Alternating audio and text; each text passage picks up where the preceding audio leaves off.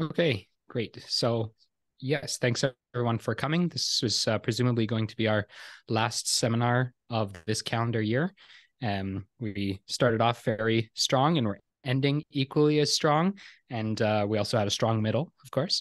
So, yeah, today we're going to have Ryohei Kobayashi from University of Maryland, and he's agreed to talk to us about higher group symmetry of 3+1D Z2 gauge theory and non-Clifford logical gates of toric codes. So whenever you're ready, feel free to take it away.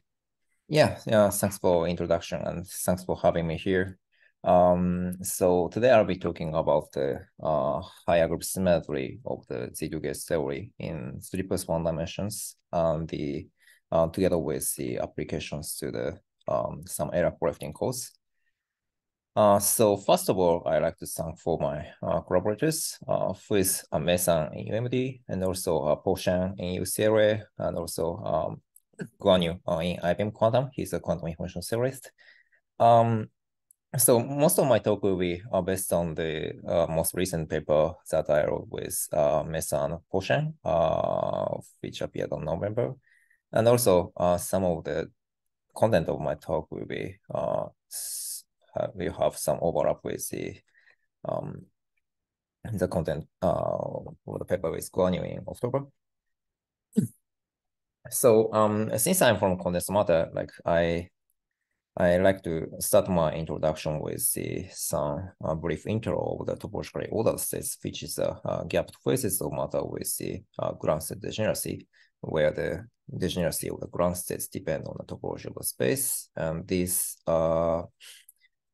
degeneracy of the ground state can be explained by a standard spontaneous breaking of the zero-form symmetry, ordinary zero-form symmetry, and hence there's no local operator or local order parameter which can distinguish the vacuum.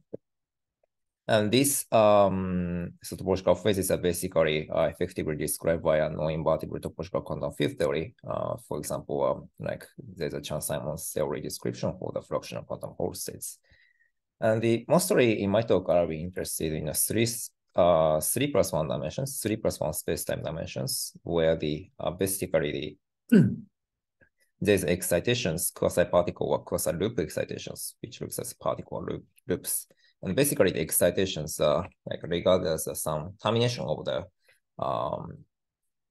topological operator, topological line or surface operator. So basically the particles, the quasi-particle, basically anion-like excitation, which is regarded as a termination of the topological line operator. And also there are loop-like excitations, which are basically a boundary of the topological surface operator.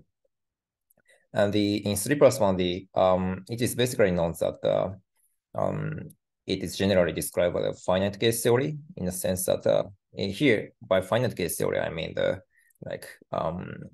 start with some invertible topological field theory with zero-form symmetry and then gauge the zero-form symmetry. And sometimes this invertible TKFT at the starting point can be a spin TKFT, and then we are gauging the fermion parity symmetry to obtain some TKFT, non-invertible TKFT. And so like in my talk, I want to like sometimes mention the applications of the topologically ordered states to the context of the error correcting codes or quantum information theory. And so let me briefly mention how it is relevant to this kind of a quantum information theory. I go back to this point later, but here just let me briefly mention it. So topologically ordered states can be like regarded as a platform of the fault-tolerant quantum computation. So when I say this, like I regard the ground state of the topologically ordered phase is realized as a ground state of some stabilizer Hamiltonian model or some like lattice model of some quantum codes. And then like we can regard the ground state Hilbert space of the specific stabilizer model as some logical qubits which stores the quantum information. So we regard the ground state Hilbert space as some like a Hilbert space, a code space for the qubits. And then we can regard the global symmetry of the topologically ordered states, the emergent global symmetry of the topologically ordered states as a unitary operation, which basically preserves the ground state Hilbert space, preserves the code space. So this emergent symmetry of the theory can be regarded as some logical gates of the quantum code. So logical gate is some unitary operation acting on the qubits, which is necessary for performing the explicit quantum computation based on the qubits. So basically there is a correspondence between the logical gates of the quantum codes and the emergent symmetry of theory. And that's why there's a motivation to study the global symmetry of the TKFT from the context of the quantum information theory and the elaborating codes. I'll go back to this point later, but so far, let me just mention the theoretical point of view about the global symmetry of some Z2 theory. So mostly I'm basically interested in the Z2 theory, the simplest class of the 3+1 dimensional TKFT in 3+1 dimensions. But when I say Z2 theory, it could mean several things. So here, I think I have to clarify the possible choices of the Z2 theory when people talk about the Z2 theory in 3+1 dimensions. So basically, with some small footnote that we don't consider the cases with the global gravitational anomaly. Basically, there are just two choices of the Z2 theory in 3+1 dimensions. So these choices is basically characterized by the choice of the electric self-statistics of the electric particle. So one of the Z2 theory is just a vanilla Z2 theory where the electric particle is a bosonic. So basically, actually, it's just that, just a BF theory, given by the pair of the A and B Z2 spheres. And also, there's a variant of the Z2 theory where the electric particle is fermionic. Yeah. So Hank is raising hand. Yeah. Hi, Ryohei. Sorry, yeah. I have just a quick question. The two Z2 gauge theories, presumably you're talking about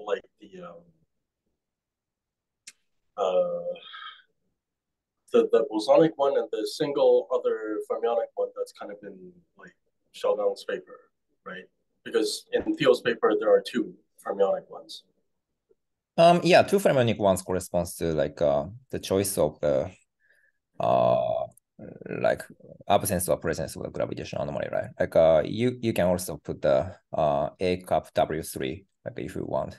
So yeah. I'm just I thought that the choice is that the bosonic one is the bottom one that you have, and the fermionic one is the usual Z2 spin Z2 gauge field or whatever. Right. That one has B squared term in it.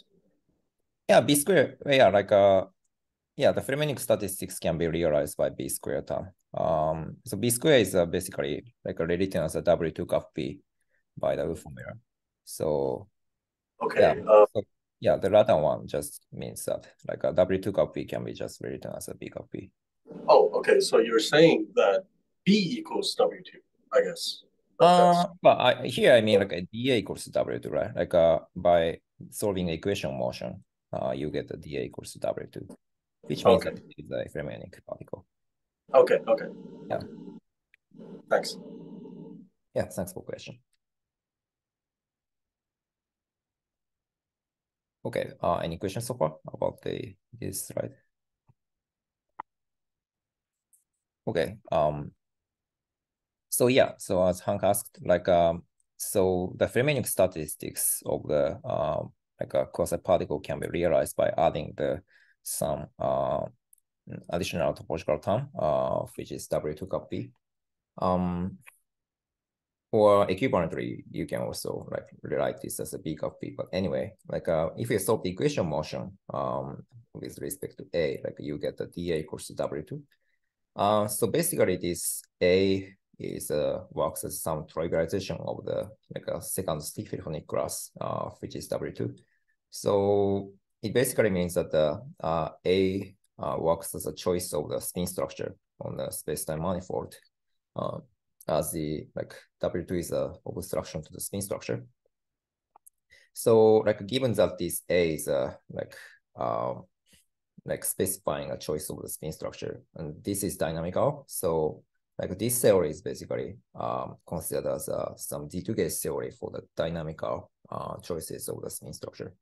And the so this is the case. So here then A is regarded as some fermionic particle, and this gives you different choices of the Z2 gauge theory. And interestingly, each of the Z2 gauge theory corresponds to some decent stabilized Hamiltonian model. So one is just the upper one is just a Z2 toric, well-known Z2 toric, where the first term for the start term encodes the Gauss law for the Z2 gauge fields, and then the second term encodes some flatness of the Z2 gauge field. So it is just a theory of the flat Z2 gauge field. And then we can also consider some variant of the Z2 toric code where the particle excitation is a fermionic. This is realized by some modification of the flux bracket term by some adding an X stabilizer to the each some bracket term. And we can explicitly check that for this choice of the stabilizers, actually the some extended string operator for the Wilson lines becomes a fermionic statistics. So this is a fermionic Z2 toric cause. And so each of the Z2 gauge theory has some global symmetries, but the structure of the global symmetry becomes very different depending on the choice of the self-statistics of the particles. So just to compare this, let me first consider the invertible symmetry of the 3+1 dimensional Z2 gauge theory with the bosonic particle. So obviously, there is a Z2 two-form symmetry and Z2 one-form symmetry generated by the electric line operator and magnetic surface operator, respectively. And also, in this theory, with the bosonic electric particle, we can consider some three-dimensional electric operator, which is defined by evaluating some action of the 2+1 dimensional diagonal fitness theory, 2+1 dimensional bosonic SPT phase on the codimension 1 defect. So this defines a Z2 zero-form symmetry. And one can actually find that these two-form, one-form, and zero-form symmetry together gives rise to the non-trivial three-group symmetry. So here, there's a Z2 zero-form symmetry. This Z2 just comes from the classification of the 2+1 dimensional SPT phase with Z2 global symmetry. And then, you can observe that when the because the particle is fermionic, Z2 gauge theory, emergent symmetry of Z2 gauge theory becomes very rich, if you just focus on the invertible symmetry. So here, let me list some choices of the invertible. Let me just list the global symmetries, invertible global symmetry of the Z2 gauge theory with the emergent fermionic particle. So, as usual, we have a Z2 two-form symmetry generated by the electric line operator, and the Z2 one-form symmetry generated by the magnetic surface operator. And also, there is a bunch of the symmetry defects, invertible symmetry defects generated by some evaluating invertible spin TQFT on the some defect. So one is a Z2 one-form symmetry, which is generated by the Kitaev-Majorana chain. So so definition of this defect is that you just take some surface embedded in the four-dimensional space-time, then you basically evaluate the alpha invariant on the surface, and here we assume that the spin structure is induced on the this surface. And then, yeah, if this assumption is satisfied, you can just define the alpha invariant on this surface, and it gives rise to some symmetry defect, invertible symmetry defect of the sleepless one-dimensional Z2-gauge theory. And then we can also define the zero-form symmetry generated by the 2 plus one-dimensional spin invertible theory, which is gravitational chance-Simon theory. So, so this 2 plus one-dimensional invertible phase described by the gravitational chance-Simon theory is sometimes referred to as a p+ip superconductor in the context of the condensed matter theory, because this p+ip like can realize this c minus equals to 1/2 theory at the weak pairing phase of the p wave pairing of a superconductor. And so in that case, like we can just define the symmetry defect, codimension 1 symmetry defect in 4-dimensional spacetime by just evaluating of gravitational chance-Simon theory on the defect, where when the M3 is oriented, you can just define this symmetry defect. And I want to make the point that this gravitational chance-Simon theory, this zero-form symmetry generates a Z8 under the fusion rule. Z8 zero-form symmetry under the fusion rule. So I think this is a little non-trivial point. So I want to discuss this Z8 in detail. So maybe could I just ask quickly, Sure. You're basically saying for those last two classes of defects that you're basically just defining them by the world volume theory on the defect? Like yeah, basically. So like I see.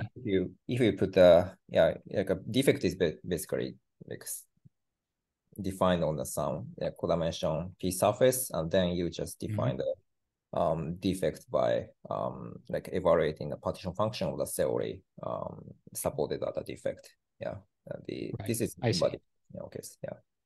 Right, and then it makes sense that the fusion of defects just becomes stacking of the world volume theories, and there's no problems because everything's topological, I guess, that the OPEs are literally just the fusion. And okay, makes sense. It is. So the fusion of the defect, in your case, fusion of the defect just follows the stacking law of the invertible TKFT, the specific global symmetry. In our case, it's just fermion parity. But well, like it is, yeah, like as I explain later, like this fusion rule of the invertible TKFT is a little subtle and give rise to some like unexpected result in the case of the zero-form symmetry. So yeah. Okay. Yeah, I want to make this point later. Yeah, thanks for the question. So any other questions so far? Yeah, Ryohei, just maybe a naive one. So is the two Z2 one-form symmetries you have the same one, maybe? Because B equals W2, right? The equation of motion. B equals, no, B is not equal to W2. Like dA equals to W2. Yeah, but on shell of the equation of motion. Yeah. So D equals to W2 is coming from the equation motion. Yeah. So what does that tell me about the symmetry charges here? Sorry. What does that mean for the charges here? The one-form charges here. Charge for which symmetry? Sorry, like for one-forms. The one-forms. Yeah, for the magnetic symmetry, I guess the charged object is just the electric line operator, Wilson line operator. But it's a little non-trivial to like ask what is the charged object under this type chain operator. This is a non-trivial problem. This is still a non-trivial defect, I would say. Though there is no like explicit charged object of this symmetry operator. Like for example, one can see that this one-form symmetry has a like non-trivial mixture, algebraic mixture between the there is non-trivial mixture, algebraic mixture among the two-form symmetry and some magnetic symmetry for the B and this Kita-Hsin operator. So in that sense, like this Kita-Hsin operator still acts non-trivially on the theory. So it is a non-trivial symmetry defect, but there is no charged object actually. Actually there is no like line operator which is charged by this Kita-Hsin operator, but there's still non-trivial symmetry action. Okay, yeah. So I was just gonna say that some stuff doesn't split because of this ARF invariant here, but yeah, that makes sense what you said. Thanks. Yeah. Sorry, what's the question? No. I'm just saying, like, another way that I think about it is that, like, basically, like the symmetry group or symmetry 3 group or 2 group that you want to construct here for the topological phase doesn't split in some sense. In a sense that it's not a direct product of stuff. Right. Yeah. Right. Maybe you'll talk about that later, but yeah, what you said makes sense to me now. So thanks. Okay. Is there some subtlety with like defining the orientation or induced orientation and induced spin structure on a surface? Yeah, so like here, like I'm basically just saying that we are assuming that spin structure is induced on the surface, but it is non-trivial assumption, as you say.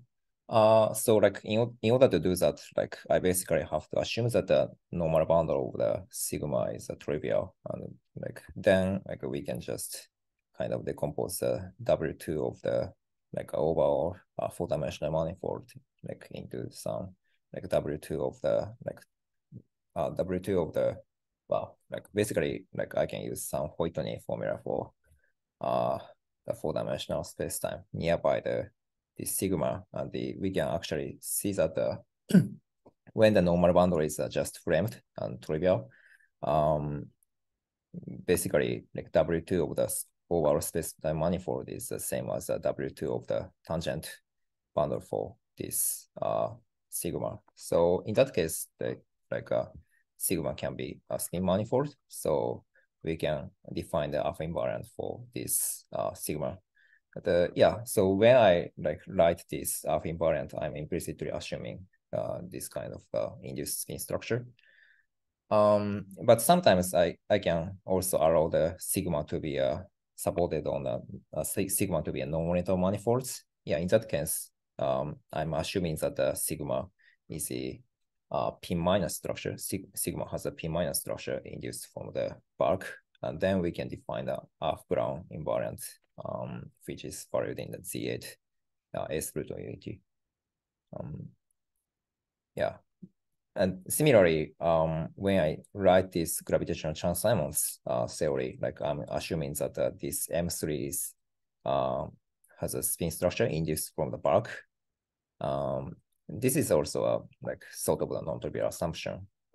Well, like at least I have to like assume that the M3 is oriented and the like normal boundary is just trivial. Then yeah, I can do that. Good, thanks. Yeah, thanks for the question.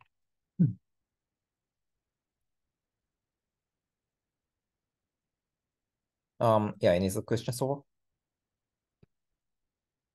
Okay. Let me proceed to explain how to understand this structure of the zero-form symmetry.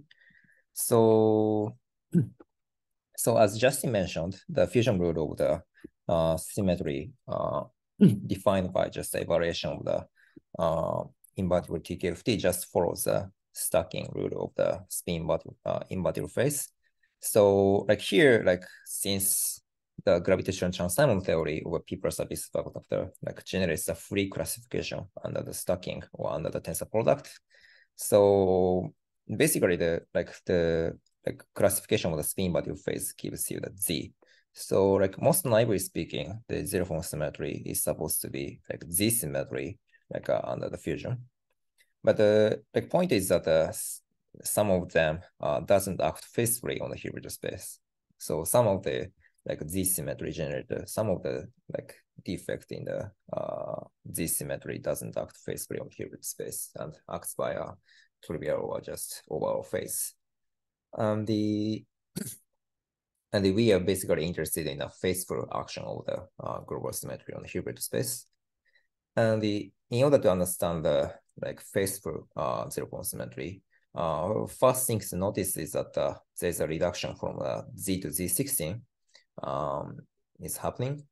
Since if you take the 16 copies of the this gravitational Sun-Simon theory, p+ip superconductor, it defines just a purely bosonic phase, which is E1 level, E8 level 1 Sun-Simon theory, like a bosonic E8 phase.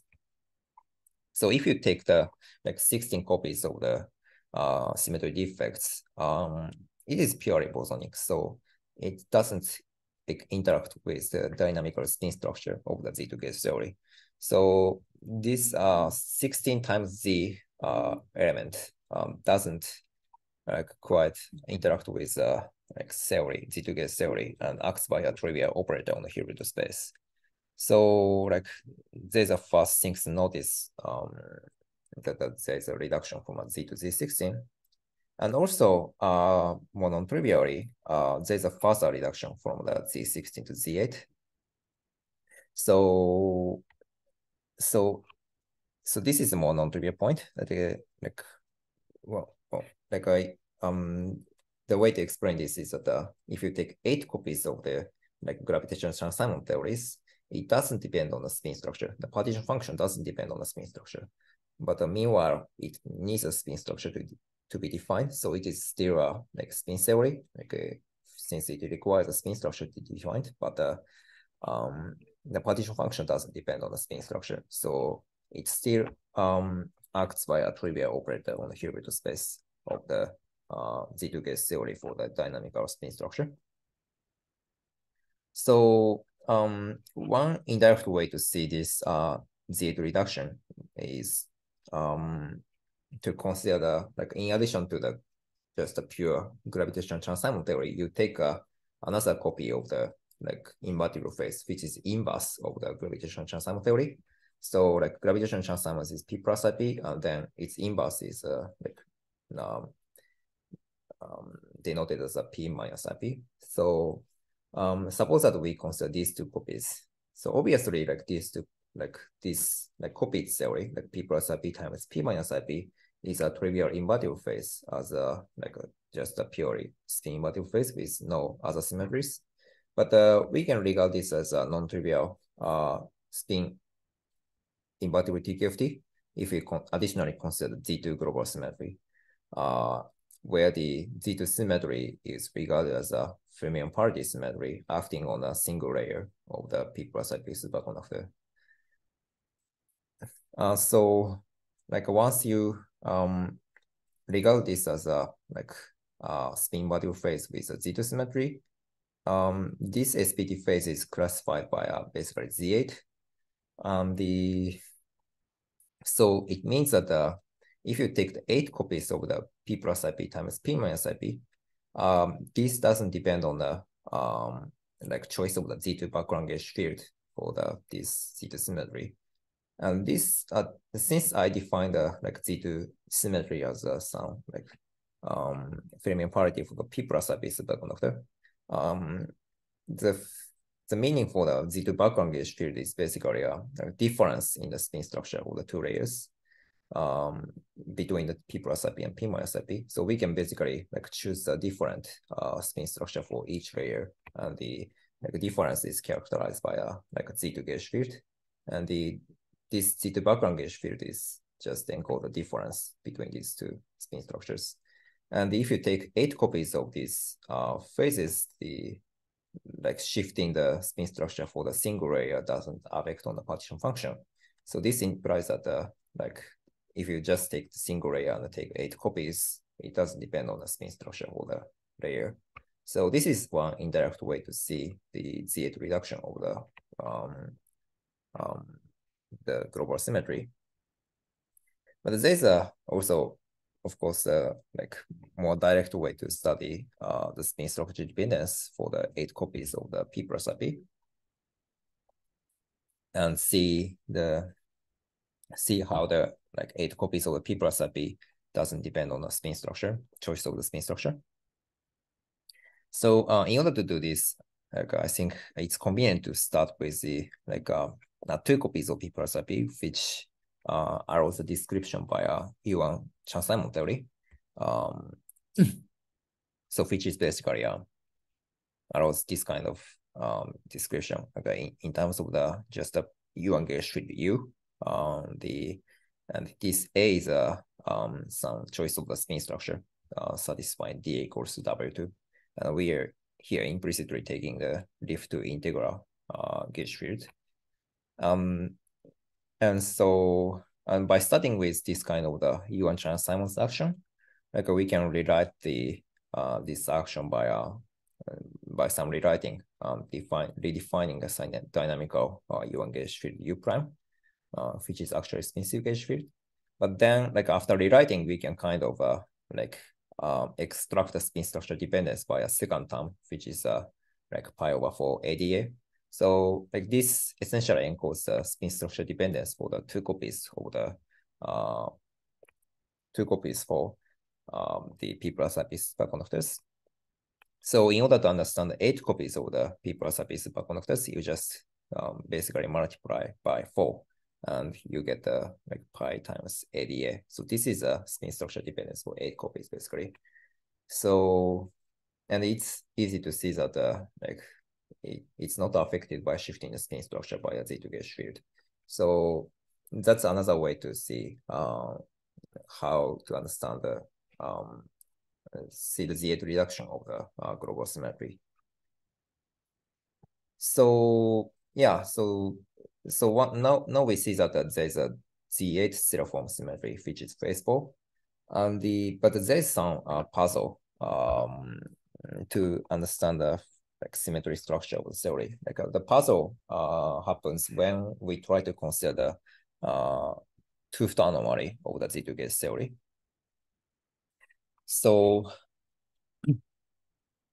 since the like symmetry defect carries a Fleming anomaly, so like since the gravitational Chern-Simons theory carries some Fleming anomaly, it means that if you like move the like defect topologically, like the partition function itself like is not invariant, and it changes by some like gravitational background of the spacetime. And it means that it's like this fact is reflected to the some mixed gravitational anomaly between the zero-form symmetry and the gravity. So basically, this zero-form symmetry has a mixed gravitational anomaly characterized by this zero-form symmetry background gauge field and some like signature or like Pondreggi number, which is gravity. And so one puzzle like so now since I said that the zero-form symmetry is Z8, I want to take this C1 to be some background gauge field for the Z8 symmetry. But obviously one puzzle is that like if you want to declare that this is a Z8 gauge field, this is not a very defined, this like response action in 4+1D is for the tooth anomaly is not very defined action of the Z8 gauge field. Since this action is not invariant under the shift of the background gauge field by some 8 times something. So meanwhile, it makes sense when like this C1 were the 16 gauge field instead. So there's one puzzle like when we try to understand the mixed gravitational anomaly of the theory. And the solution for this is to turn on the background gauge field for the two-form symmetry as well. And then like then due to the fermionic statistics of the electric particle, this two-form symmetry generated by the electric particle has some Fleming anomaly, some tooth anomaly, which originates from the Fleming anomaly of the Wilson line operator, which is given like this, C toric up W2. And then there's a way to like keep this whole action invariant under the transformation of the zero form symmetry C1 by 8 times integer. And so to do this, basically, like if you like shift the C1 by 8 times integer, we can also shift the like two-form gauge field, background gauge field for the two-form symmetry by this something cup W2. So this is possible because this Pontryagin number is converted to the like W2 square modulo 2. So like if you plug in the like 8 times lambda 1 here, then the gauge transformation give rise to the lambda W2 and it can be absorbed to in the second term. Okay, I see that Ryan is raising hand. Hey, so does the one form part corresponding to the ARF invariant also enter here? Well, like that's a good question, but this is a at least this is a signature of the three-group symmetry, but like here, like here in this argument, like it's kind of unclear, like why, like it has to be observed by a like background for the two-form symmetry instead of the one-form symmetry. But we can see it later, I think. But this is a signature of the three-group symmetry, but so. So later we will see the one form part. Later on, like we can see the explicit formula for the three-group symmetry involving the Kita-Hsin defect. Yeah. Okay, thanks. Yeah. Okay, thanks for the question.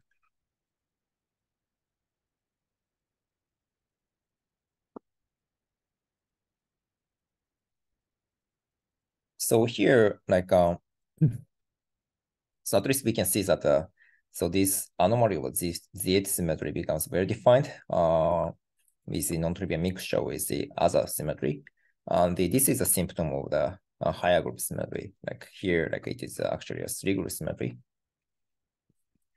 So, right. So like, here the point is that like the fifth anomaly can be well defined. Like once you consider like mixture, non-trivial mixture with other symmetry defects. So let me try to see the like whole structure of the zero form and one form, two form symmetry. Like after seeing that there must be some like a non-trivial mixture of the symmetry. So like in order to like study the whole algebraic structure of the symmetry, the first thing to notice is that the zero form symmetry generated by the gravitational Chern-Simons induces a non-trivial permutation of the one form symmetry generators. So it induces the automorphism of the one form symmetry generators. So so this zero form symmetry acts on the magnetic surface operator by attaching the Kita-Hsin surface operator on it. So this induces a non-trivial permutation action on the one form symmetry, like acting non-trivial on the magnetic surface operator. This non-trivial automorphism was actually like pointed out first by Theo Johnson-Fried paper, and also later there's also some more physics paper by Maissam and his student Simping. So this is this can be understood by fact that like if you consider the intersection between the zero form symmetry defects and the magnetic flux, there is a Maillard zero mode bound at the intersection point, which is regarded as a non-invertible sigma particle of the Ising TQFT. So this Maillard zero mode can be regarded as some termination of the Kita-Hsin defect.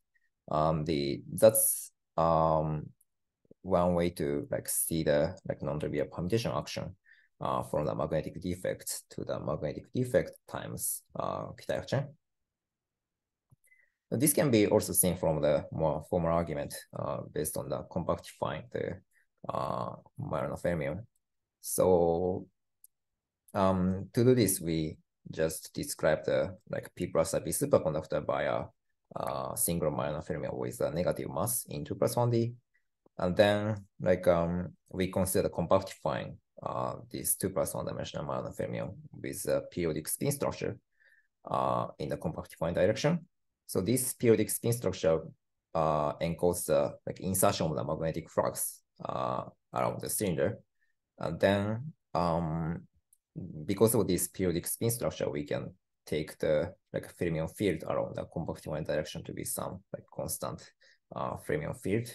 And then after all, we just end up with obtaining the 1+1 dimensional Majorana fermion with a negative mass, which is a Kitaev Majorana chain. So this argument basically like manifests that like if you act the zero-form symmetry on the magnetic flux by enclosing the magnetic flux by a zero-form symmetry, you just get the action by attaching the one-form symmetry generator. And this permutation action implies that the whole symmetry structure among the like invertible p-form symmetry becomes a non-invertible after all, because of just the fact that this intersection between the magnetic flux and p+ip defect bounds a non-invertible anion Wilson line, which is a sigma particle of Ising TQFT. And so the intersection between the magnetic surface and p+ip defect just bounds a non-invertible line type object. And due to the like non-invertible fusion rule of the Ising TQFT, the whole structure of the global symmetry becomes non-invertible. And one of the manifestations is just that like if you just consider the magnetic pair of the magnetic fluxes passing through the like p+ip domain wall and then fuse them, you obtain some non-invertible fusion rule.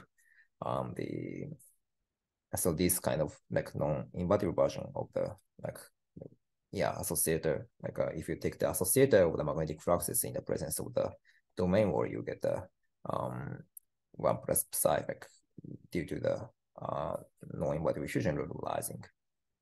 So the whole structure of the global symmetry is non-invertible, even if you started with like combination of the invertible p-form symmetries. Is there some chat? Oh, okay. Yeah. Yes, thanks. Yeah, so the whole structure is non-invertible.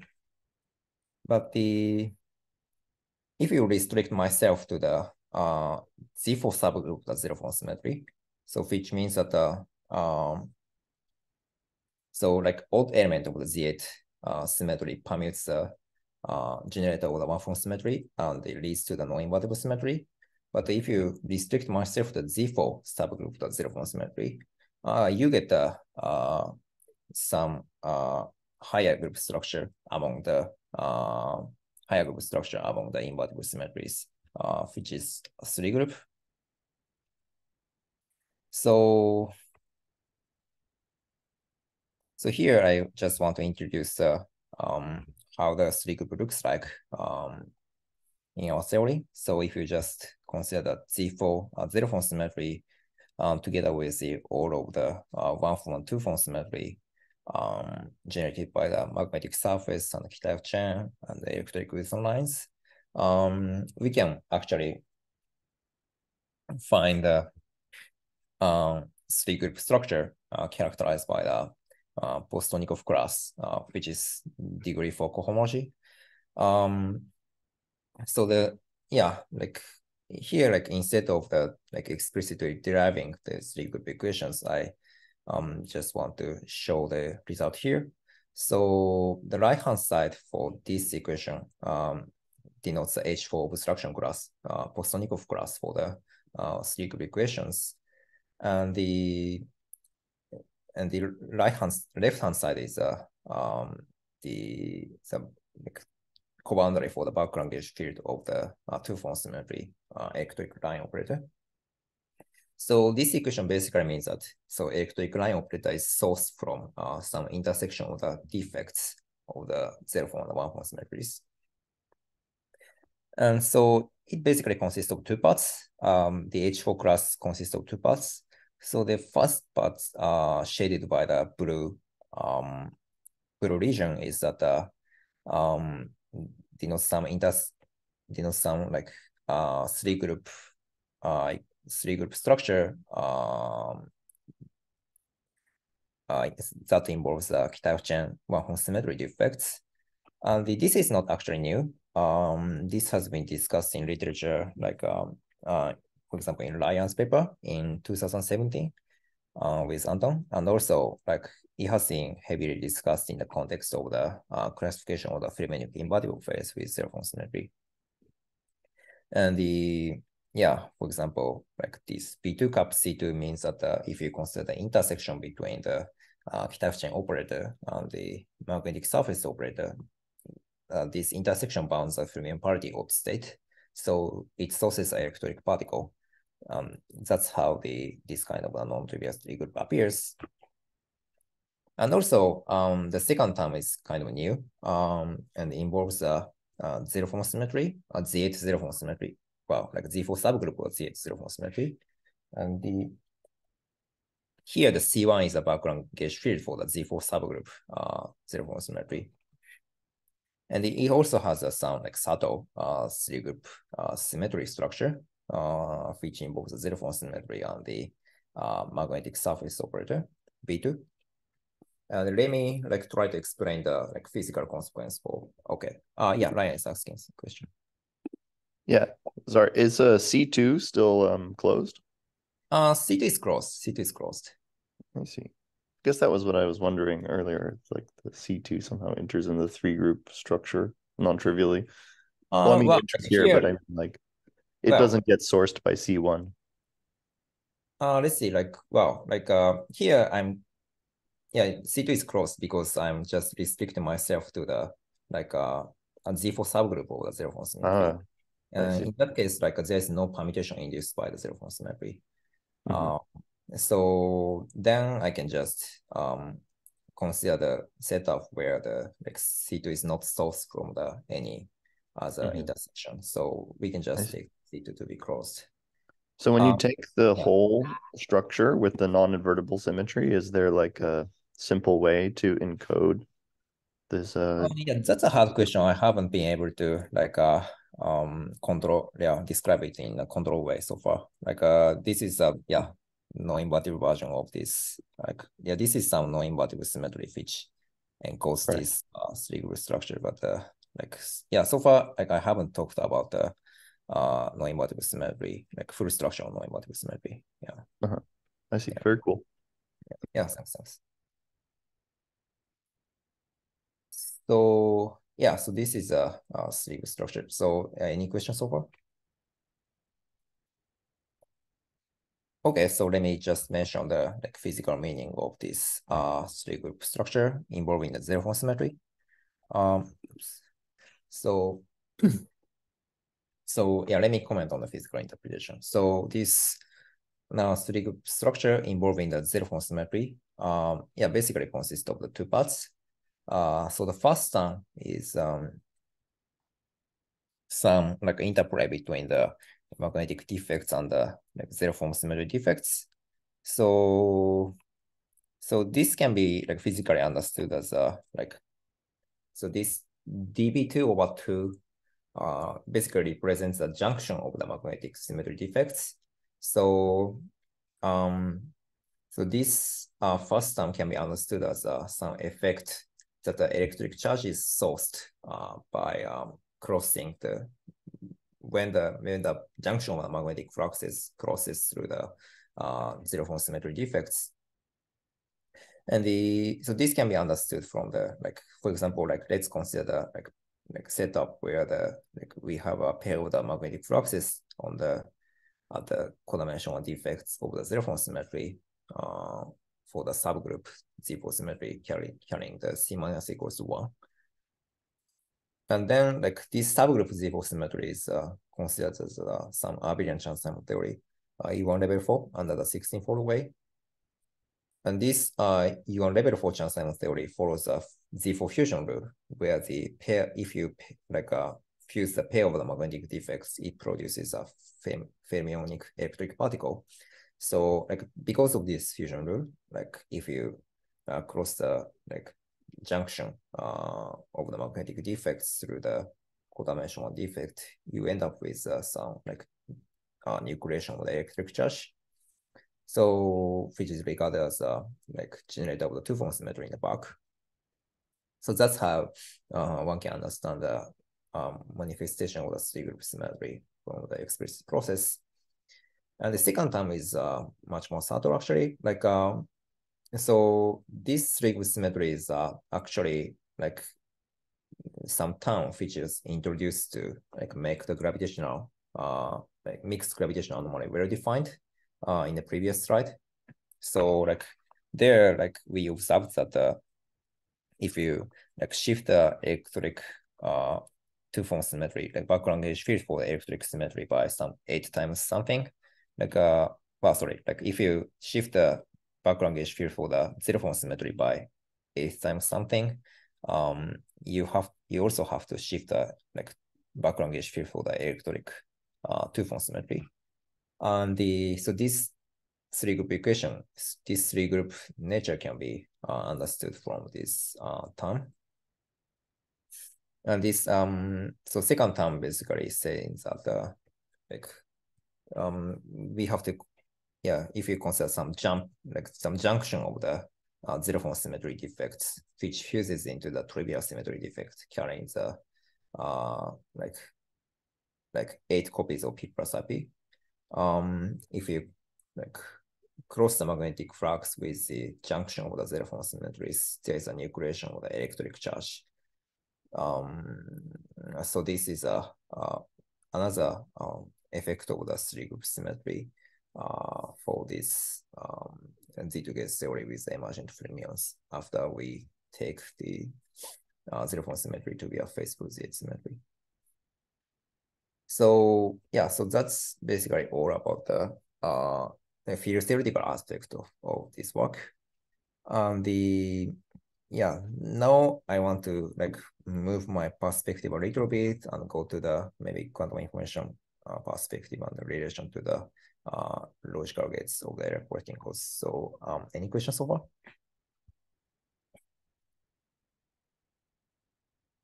Okay, so let me just go to the some more quantum information perspective of the this Z2 gauge theory and its global symmetry.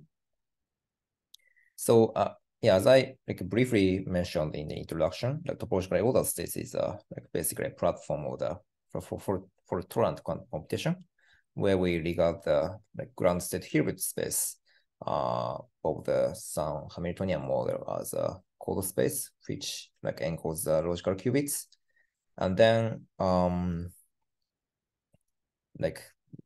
the like people are basically interested in some operation called the logical gates of the quantum code, which is just a unitary operation preserving the ground state subspace of the topological order phase, which is just like a unitary preserving the unitary just acting on the qubits stored by the quantum error operating codes. And this is just a emergent symmetry of the theory. So for example,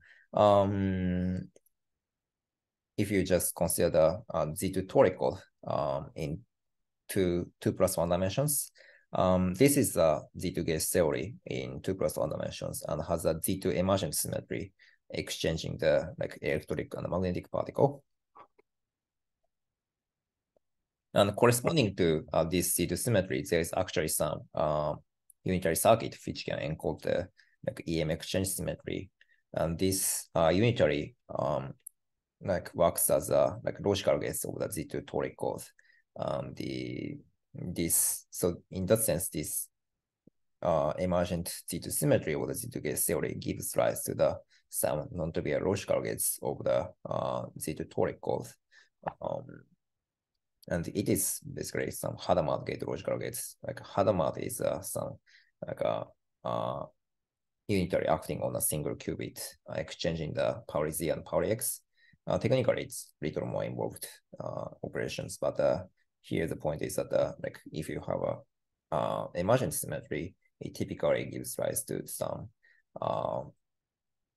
unitary operation on the quantum error correcting codes and give rise to some logical gates of the quantum error correcting codes.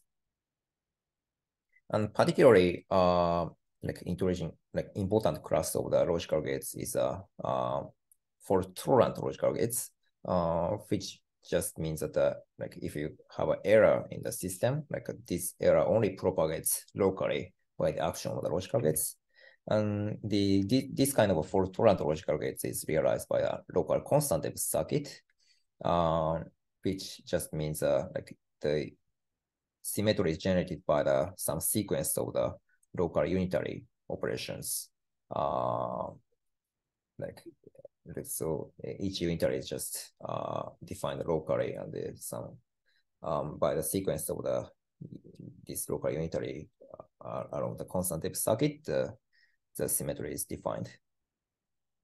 And in this setup, basically the error just propagates along some shallow right cone of the local constantive circuit. So the propagation of the error by the action of the unitary is local. So this is preferable in the context of the quantum error correction.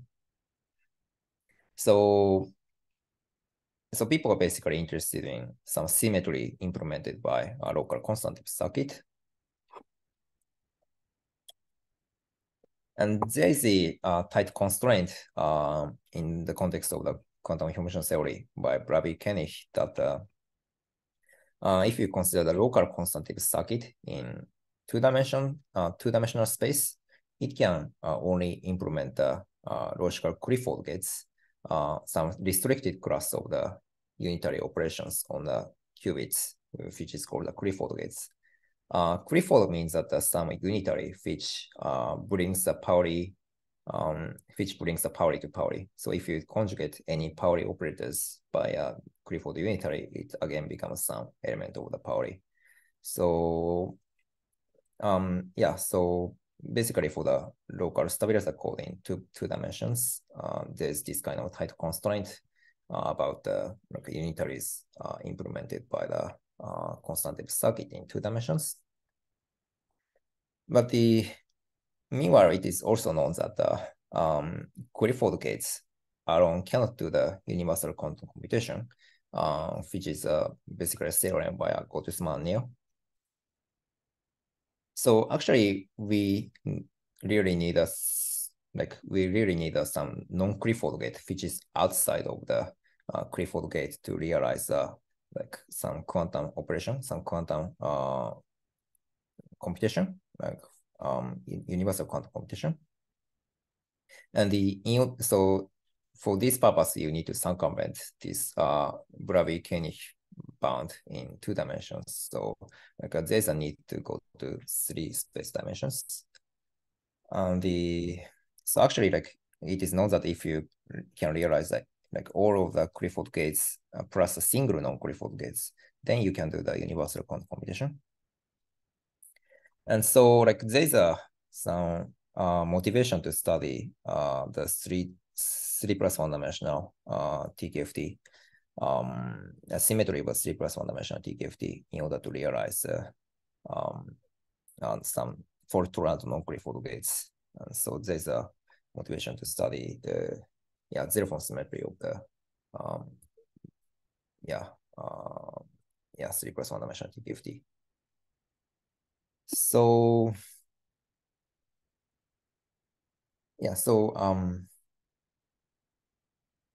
so one example for the non-Clifford gates for the 3+1 dimensional TKFT is a CCZ gate, control Z gate in the Z2 cube toric code, Z2 cube gate theory.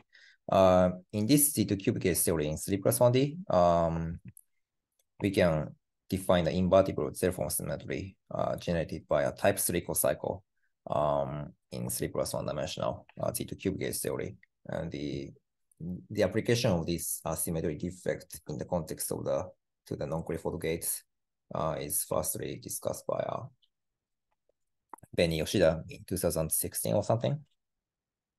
And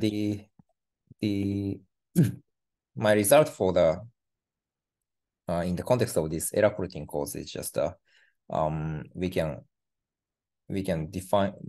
obtain the various non-Clifford logical gates of the 3+1 dimensional Z2 gauge theory, single copy of Z2 gauge theory with fermionic particle by the zero-form symmetry generated by the Z8, zero-form symmetry generated by the p+ip superconductor, which generates a Z8 group under fusion. So let me briefly explain the how this non-Clifford logical gate looks like. So yeah, in order to do this, maybe let's consider the let's just consider the Hilbert space of the Z2 gauge theory on a generic oriented 3 manifold, where the so this is just a Hilbert space of the Z2 gauge theory, and there are the dimension of the Hilbert space just as many as choices of the dynamical gauge field, flat dynamical gauge field on the oriented manifolds. So let's say we have n logical qubits corresponding to the choice of the gauge fields. And then like so there are Pauli operators which corresponds to the Pauli logical operators which corresponds to the generators of the one-form symmetry and two-form symmetry. So, so there is an extended topological operator generating a two-form, generating one form Z2 symmetry, which is just a magnetic surface operator supported at some surface, some closed surface, and each of the magnetic surface operator on the surface generates some non-trivial operator acting on the Hilbert space and identified as the Pauli X on the space of the n qubits. And also there is some Pauli Z operator which corresponds to the electric line operator. So basically we can regard each qubit is corresponding to some like choice of the surface sigma. And then we can kind of derive the formula for the logical gates implemented by the Kitaev-Chen one-form symmetry and the p+ip zero-form symmetry. So yeah, basically we can derive the, like for example, this Kitaev-Chen operator on the generic surface, which can be non-orientable, gives you some like Clifford unitary, which is a product of the CZ and S. S is a So CZ is a control Z, and S is some unitary acting on a single qubit, which is a diagonal matrix of the 1 and I. And also, more interestingly, the zero-form symmetry generated by the p+ip superconductor gives you some like very non-Clifford unitary, which is a product of the control Z and the control S and some so-called T. So T is a unitary on the acting on a single qubit, which is a diagonal matrix of the some 1 and S root of unity.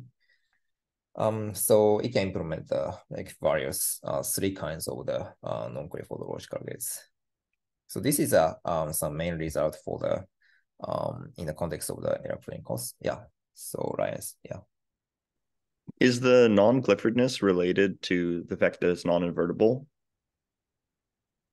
Yeah, I think so. Like, yeah, for example, like, yeah, this is deeply related to the permutation action on the one-form symmetries. So basically, the permutation action leads to some like commutation relation between the zero-form symmetry and the one-form symmetry. And so this basically says that some like some zero-form symmetry U and commutation relation commutator between this zero-form symmetry and the Pauli operator becomes some certain Clifford gate, which is a Kitaev-Chen. So it implies that the U is a non-Clifford. So in that sense, yeah, since this non-trivial automorphism on the one-form symmetry like, give rise to the non-invertible symmetry. So in that sense, it is related to the non-invertible nature of the symmetry. It seems also related to Bravi's theorem, right? That like if it's a circuit, then it's going to be Clifford. Although here you would want to say like if it's QCA, then it's Clifford or something. Yeah, like in order to have a non-Clifford by the Burabi-Konich, you need to have a three-dimensional operator to implement it. So like this is this saturates Burabi-Konich bound. Yeah, so it is so-called some there's a general bound by Burabi-Konich called so-called Clifford hierarchy. This non-Clifford gate lives in the some third level of the Clifford hierarchy, which is non-Clifford gate. Yeah. I see. Cool. Thanks. Yeah. Thanks for the question. So by the way, I think I already accessed 1 hour. Is that okay? Or should I wrap up? If you have stuff you want to finish off, feel free. Okay. Yeah. I'm happy to keep listening. This is great. Yeah. So go ahead. Yeah. Thanks. Yeah. Maybe I can finish soon, but okay. Let me keep discussions. Okay. So yeah, these formulas are basically the main results for the expression of the logical gates. And so let me try to explain how to understand this expression of the logical gates for the Kita-F-chain and the p+ip superconductors. So first of all, let me try to discuss the Kita-F-chain operator.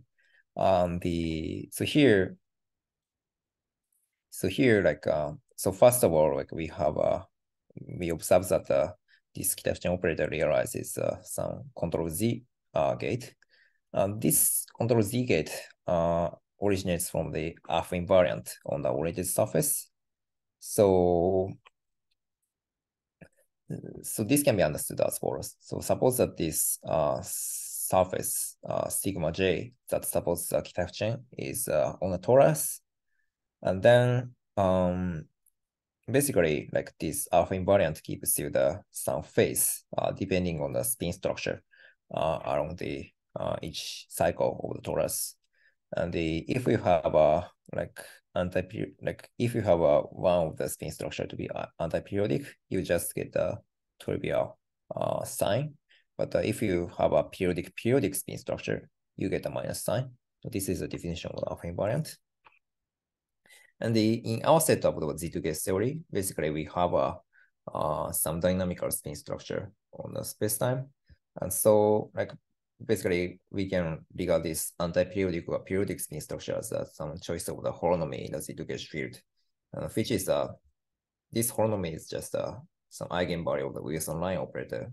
And in our case, this is eigenvalue of the Pauli Z operator because I identified the Wilson line as a Pauli Z operator of the Z2 gauge theory. So yeah, so if you just express spin structure as some eigenvalue of the Pauli Z for two logical qubits, alpha invariant just emits a -1 phase to the Z equals to -1 for two logical qubits. So this is nothing but the definition of the control Z operator, in the basis of the Z eigenvalue. So basically, in this setup where the surface is supported at the torus, this Kita-F-chain operator gives rise to the alpha invariant, give rise to the a control Z operator on the qubits. And the little more sophisticated setup is when this sigma is supported at the non-orientable manifolds. In that case, this Kita-F-chain operator evaluates some non-orientable version of the alpha invariant, which is the half-ground covering invariant. So this is actually a S-root of unity, and this S-root unity kind of enriches some logical gates, action of the logical gates implemented by the Kita-F-chain, and this half-ground invariant basically give rise to this S gate, some diagonal matrix 1 under some fourth root of unity. So this latter term for the S gate originates from the case where the Kita-Hsin operator is supported at the non-orientable manifolds. And you only get a fourth root of unity, not eighth. Yeah, it is S. Well, it is S root unity, but so can you see the last time we are factorizing the overall S root unity? So yeah, this last term basically corresponds to the case where the Kita-Hsin operator is supported at the RP2 manifold. In that case, the logical gates just corresponds to some diagonal matrix of the S root unity and its conjugate. Yeah. So yeah, we can basically factorize the S root unity. So this is why you don't get any interesting T-gate structure. Yes, exactly. So yeah, this corresponds to the fact that if you take 4 copies of the time reversal invariant Kita-Hsin, you just get a bosonic phase. Yeah, so it doesn't interact with T2 case theory. I see. Good point. Yeah. Yeah, thanks for the question. So, and the these Kita-Hsin operators are actually expressed by local constant depth circuit, and it is actually for a torrent. So there's some weird constant depth unitary circuit if you can implement this Kita-Hsin logical gates. So it can be, for example, defined on the toric code where the qubits are living on vertices, and then we can consider some sequence of the 3 constant depth, 3 unitary circuits to implement this Kita-Hsin operator. So yeah, this is a constant depth unitary circuit, and also this circuit actually turns out to work even in the presence of the cross cap, implemented a non-orientable topology. So in our case, in that case, we can we can implement this S-type gate by a constant depth unitary, local constant depth unitary. So basically all of the CZ and S gate can be realized by some local constant depth circuit on the some toric code. So these are actually corresponds for torrent logical gates. And so then let me kind of move to the discussion of the zero-form symmetry, Z8 zero-form symmetry. So this induces this zero-form symmetry has the expression of the combination of the non-Clifford logical gates. And this non-Clifford nature is as Ryan asked previously, this can be understood from the automorphism of the zero-form symmetry acting on the one-form symmetry, automorphism of one-form symmetry acted by induced by a zero-form symmetry. So this automorphism manifests itself as a combinational relation between the zero-form symmetry generator and the one-form symmetry generator. So explicitly, if you take the commutator between the zero-form symmetry and the magnetic surface operator, we can explicitly check that this unitary satisfies this relation, where we can explicitly understand at the operator level that magnetic surface is permuted to the magnetic surface times the Kita-Hsin one-form symmetry operator. So it's sort of this non-Clifford nature sort of comes from the permutation action of the on the one-form symmetry induced by a zero-form symmetry. The other way to understand the non-Clifford nature of the logical gate is from the higher group structure of the subgroup Z4 symmetry. So as we mentioned earlier, so there's some non-trivial 3-group symmetry involving the 2-form and 1-form and 0-form symmetry. And this non-trivial algebraic mixture manifests itself as a non-trivial computational relation between the magnetic surface and the 2 copies of the p+ip defects, since here we considering the 2 copies of the p+ip as a generator of Z4. So, and so this three-group equation basically means that if you act as like zero-form symmetry on the junction of the one-form symmetry, the electric particle gets attached. So this effect is kind of translated into the commutation relation between zero-form symmetry and the magnetic surface, and where we consider the magnetic surface is a non-Oriental manifold. And here, by considering non-Oriental manifold, we can like realize a setup where this Box-Stein homomorphism is non-trivial, where we can understand the orientation reversing defects of the magnetic surface as some junction, non-trivial junction. Then like this equation kind of give rise to the non-trivial commutation relation between the zero-form and one-form symmetries.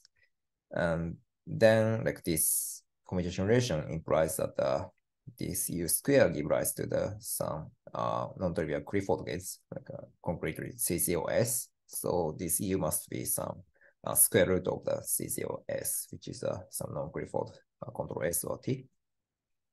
So that's another way of understanding this non-Clifford nature. So at the last part of my talk, like let me mention how to like microscopically realize this zero-form symmetry generator in the toric code. So there's an explicit way to like implement this p+ip 8z8 symmetry by considering some layered system of the like atomic inserters. And then like we can kind of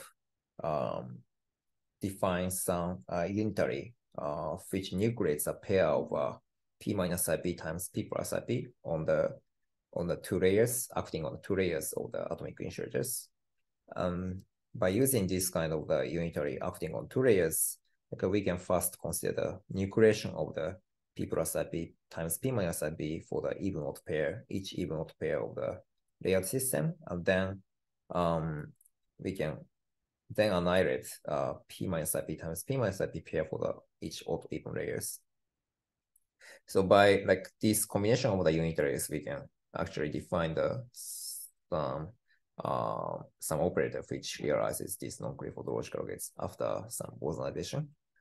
So this idea is not actually from ours originally. Like it's originally from the recent Fitokowski and Hastings paper, where they constructed some this unitary on the three torus of the layered system. And this can give rise to some exact symmetry of the 3+1 dimension Z toric on the torus, where we can define the control Z gate. And this unitary is some finite time evolution by a local Hamiltonian, albeit with exponentially decaying tails.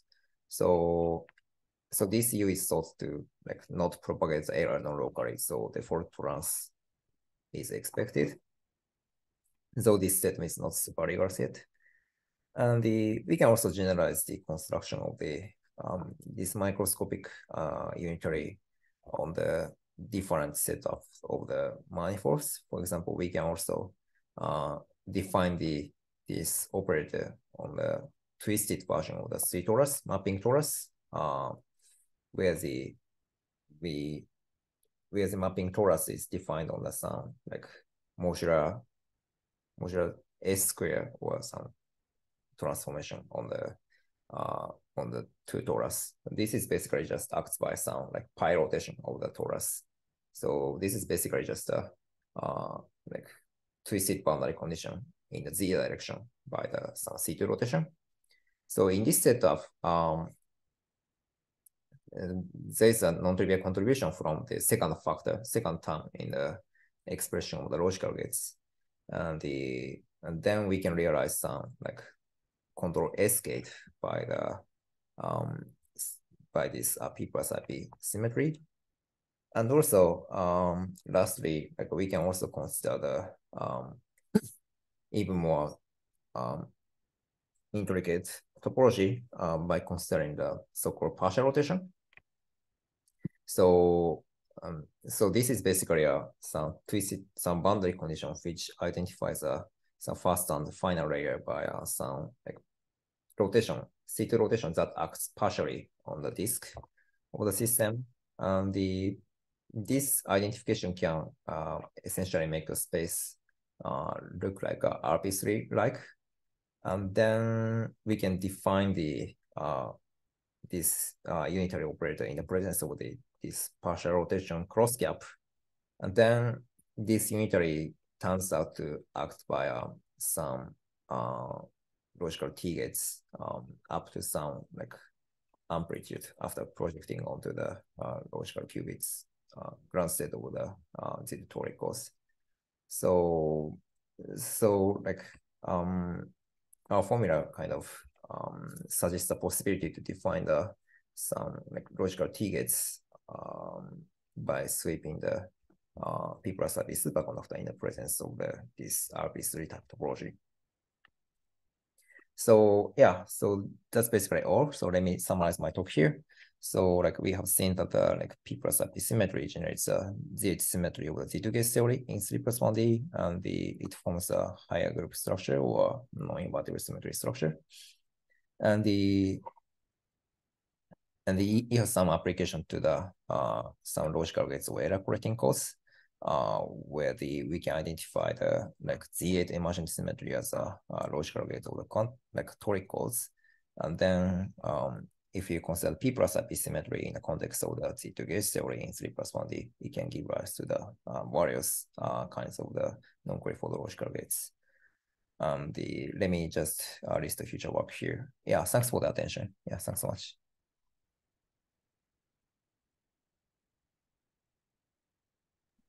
Thank you. Thank you for talk. Are there any other questions that people are dying to ask?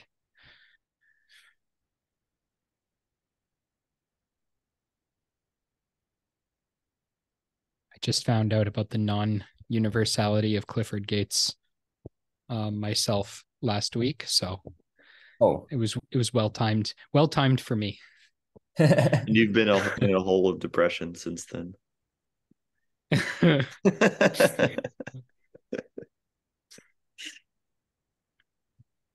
Yeah.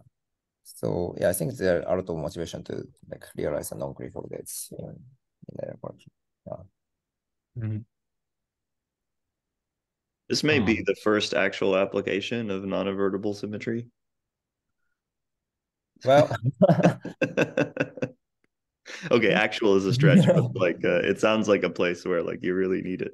Yeah, like yeah, I feel I want to explore more about the like application of the non-invertible symmetry in the context of the like error correction. Maybe like so far I've just considered like each p-form symmetry is invertible, but like if you consider non-invertible symmetry, like for example, like yeah, for example, some projective measurement of some condensation operator, but like this kind of stuff is like example of the non-invertible symmetry of TKFT. So yeah, it might be like maybe chat with the quantum information theorists and they develop some like role of the non-invertible symmetry. Yeah. Mm-hmm. Yeah, are there like measurement feed forward type protocols for making these non-invertible symmetries? So you mean like a Kramer-Swaney duality in your paper? Yeah, exactly. Yeah, that would be great. Like for example, I think like no one has done the 3+1 dimensional Kramer-Swaney duality in that setup, right? Like yeah. Yeah, mostly people have done like 2D. Yeah. I think like a similar thing can be done for the like 3+1D, maybe like just doing the gauging procedure of one-hot symmetry by measurement. I think for Kramer-Swaney it's straightforward, but like doing this like p+ip action would be pretty cool. Oh, okay. Yeah. So yeah, so far, yeah, it'd be great if you can do p+ip, but I don't know how to do that. Like so far, yeah, like yeah, I have to create some nasty unitary like which nucleus a p+ip and p-ip and then sweep it. Yeah. Yeah, but this is not like explicitly written in terms of the unitary circuit. So like I think it's still satisfying for the quantum information theories. yeah, like this thing is like a sequential circuit. Yeah, like it's so far the status is that like the unitary like Fibonacci Hastings written down is some like finite time evolution by a Hamiltonian. So like basically like we can so this unitary can be deformed at the level of the free fermion. So basically we start with pair of the like atomic integers and then like kind of deform the free fermion Hamiltonian by some on like finite time evolution. And then like this can be regarded as some like quasi-local Hamiltonian evolution. I see. So it is sort of finite depth still. It's like hopefully it's just like because this is a quasi-local Hamiltonian by exponential decaying tails. So like hopefully it can be like written in terms of the circuit, but no one has explicitly done that. Yeah. Well, I guess it would be probably the circuit elements need tails or something. Well, but like in this setup, like actually has a tail, but I hopefully like it can be realized by an exact circuit because like for example, I think that so this circuit can be also realized by in the setup of Z2 times Z2 gauge theory. Like we can also consider this logical gates by some like p+ip times p-ip, like which is just SPT. So like if we consider Z2 times Z2 gauge theory, like we can consider some SPT operator, like some like zero constant generated by like some Z2 SPT phase classified by Z8. This SPT phase has some exactly solvable model, and the descent angular for this should be for the pair of the people, like this SPT can be written in terms of the exactly like local circuit, I believe. So in that sense, I think there is a way to express this in terms of the like fully local circuit. It will like benefit the community of quantum information, I think. Yeah. I see. Cool. Yeah, thanks.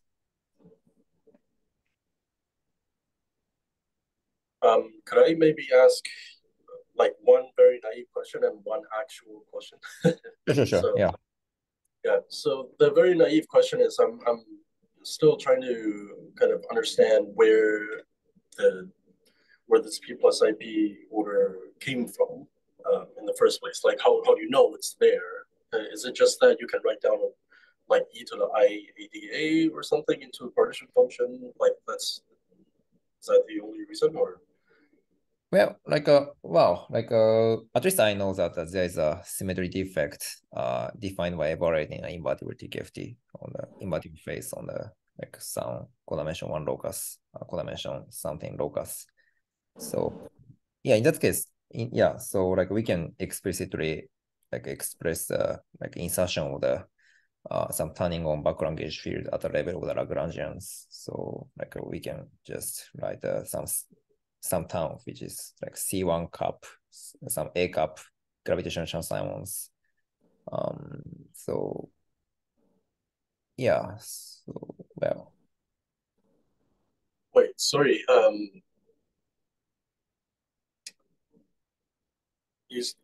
You said that you expect a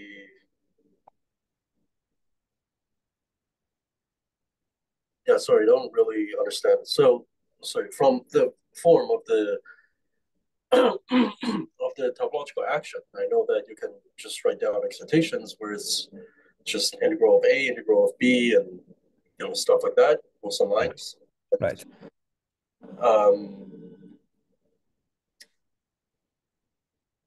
And by the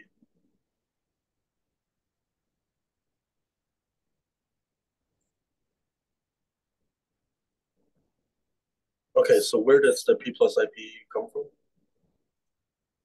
So it's more like a condensation operator, right? It's somewhat like some some electric operator for that consists of the electric line. Okay. For example, Kitafchen operator is explicitly written as a condensation defect. It's basically a Shuhen like Constantino's like Sahan paper, like a condensation defect. So you would say that it's like the Chester string? Well, when I say Cheshire, I want to mean some non-invertible operator which condenses particle. But here, like this is a condensation operator, but it is invertible. It is invertible. Okay. Yeah. Like for example, in Shuhen's paper, like there is a like this explicit description of the like this Kitafchen operator in terms of the like condensation of the fermionic particle on the surface. Oh no, no. Like in Theo's work, in the fermionic case, where you have like the center of sigma s vector, right? That's the two categorical description. Like the Chester string, there is invertible. So I think this might just be that Chester line. So like here, Cheshire means a Kitafchen operator. You mean? Yeah, like the p+ip phase might just be the Moore volume attached to this fermionic Chester. Well, well, like the you have a dynamical spin structure, right? So it's like a fermionic toric code, so to speak. Right. This is just a dynamical spin structure, so we can define that. Okay. Yeah. So the second question, which is related to this, now I have a better idea.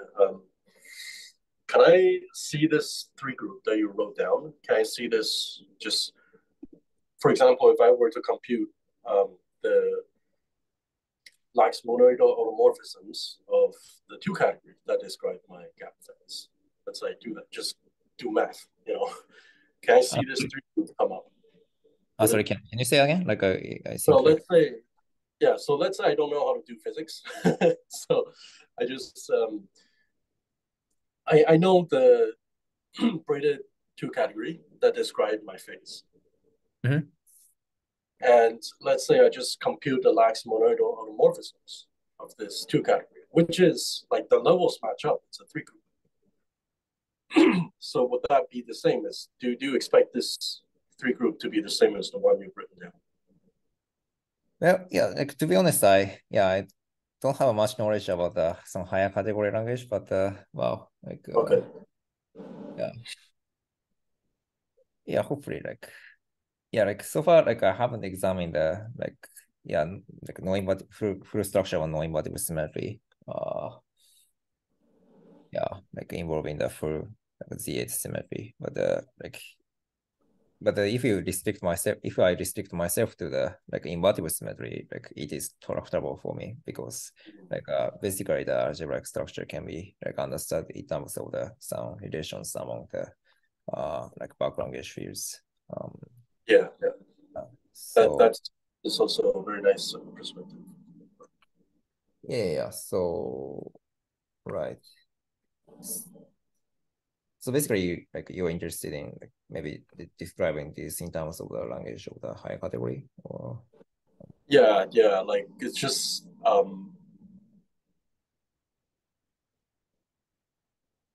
I guess it's just like a way in which I can wrap my head around, because I'm used to like reading stuff written by Theo where everything is very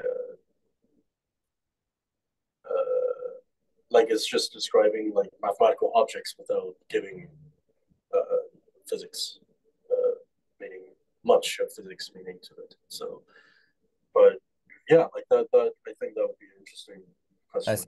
For you to think about. I see.